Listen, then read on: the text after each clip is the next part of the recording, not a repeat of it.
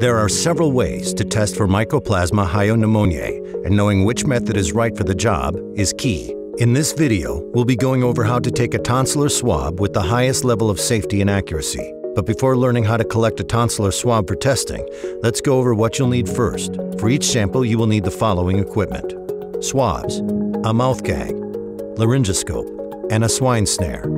Keep in mind, if you're conducting sampling on a piglet, use a smaller snare or the proper restraint gear. And for the best chance at a clean sample, make sure you have the following supplies: personal protective equipment, a permanent marker, protective earplugs, disinfectant wipes, a caddy for equipment, a trash bag, storage bags for samples, a cooler, ice packs, a submission form, and mailing and packaging materials.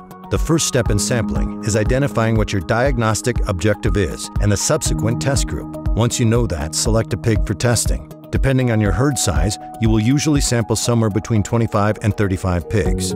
Place a snare over the pig's snout and behind its back row of teeth. Once the pig is under control, insert a mouth gag between its jaws. Safely controlling the pig can often be a two-person job, so make sure you have help. Use a laryngoscope to see into the back of the pig's throat.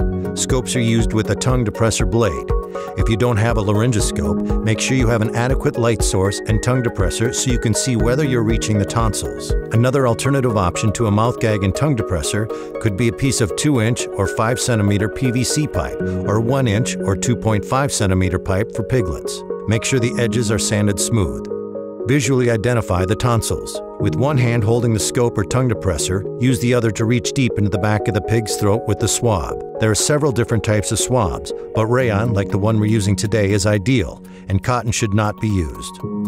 Angle the swab up toward the ceiling of the throat and run the swab in a sweeping motion along both tonsils, making sure the swab is wet. Place the swab in the tube, close and label it, then place tube in a labeled bag.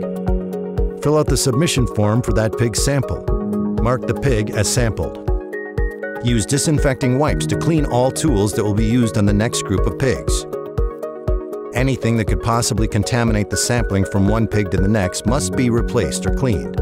Once you are finished collecting all your samples, secure the tubes in the cooler with enough ice packs to maintain a temperature between 32 and 40 degrees Fahrenheit, or 0 and 4 degrees Celsius. Secure lid on the cooler with packing tape, include a completed submission form and the appropriate mailing information. You can view more videos on proper Mycoplasma hyopneumoniae testing in its various forms on the Boehringer Ingelheim Swine Health YouTube page.